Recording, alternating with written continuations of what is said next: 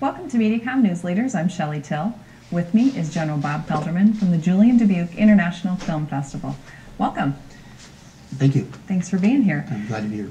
Tell us about your position with the film festival and why did you choose to get involved? Well, I'm the treasurer for the Julien Dubuque International Film Festival, and we call it the Film Festival a lot of times. That's just recently, as I came on the board as a board of directors and then rolled into the position as somebody left. And so I've been treasurer on several other different nonprofits before, so the Film Festival is a nonprofit, so it allows me to have some previous knowledge to be able to do that. But more than that, it was because of my involvement with the Film Festival. I was one of the original sponsors, jumped in and sponsored the event, and then also sponsored one of the filmmakers. Fortunately for me, it happened to be my son-in-law who came and attended the film and actually had the only animation in the film, and he worked music for it. So it was able to bring a little family involvement. I was the red carpet greeter at the kickoff awards ceremony on the first night of the festival, where we had Kate Mulgrew and gave her an award and several other of the coveted awards that are made with the feather. And so was part of it from the beginning with a little bit with the contributions, a little bit with pushing folks to support, trying to sell tickets for folks to fill the seats that we had, and then working with different businesses that wanted to contribute. So the big finish, though, was the awards ceremony, and then rolling into some of the different events. I was very fortunate. Kate Mulgrew's film with Peter Riegert was about the Guantanamo Bay legal proceedings. And in my military career, I had some expertise of determining whether we were going to bring Guantanamo Bay to the Midwest, actually, to a prison here. So they had me as a panelist. So I also ended up being a panelist during the event. And that was quite an honor, and it was a pretty neat deal. Very good. And you mentioned sponsors and support and various ways to get involved. Tell our viewers, if they're interested in getting involved in the festival, where do they go? Certainly. We have a webpage. It's www.julienfilmfest.com.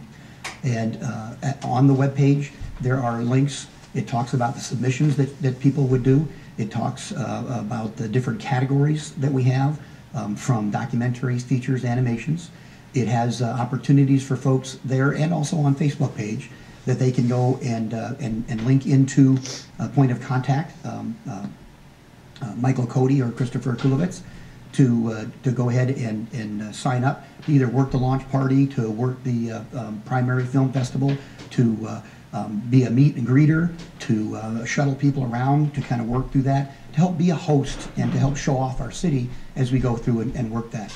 Last year's event took two very experienced and enthusiastic gentlemen, I said Michael and Christopher, that put it together, but they couldn't do it with a huge amount of support from folks that helped display our town, to help show it off, and to have folks come and meet. So if they go to that webpage, Julien Film Fest, or on the Facebook page, they'll be able to keep up with it. Now, we also have the Telegraph Herald as sponsor, Julien Dubuque Film Festival, the Dubuque 365 and the Julien Journal, that they can follow and keep track of where those places are on those web pages as well.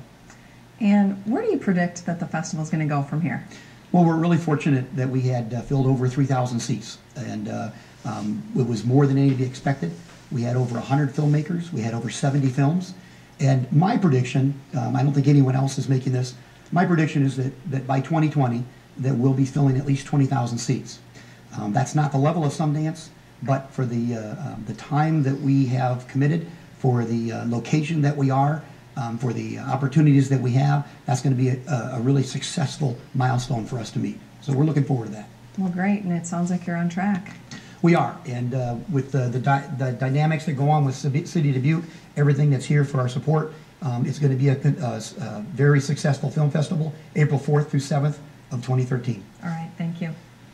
My guest has been General Bob from the Dubuque International Film Festival. Please join us again the next time, where we bring you the full story from the most reliable sources, exclusively on MediaCom News Leaders.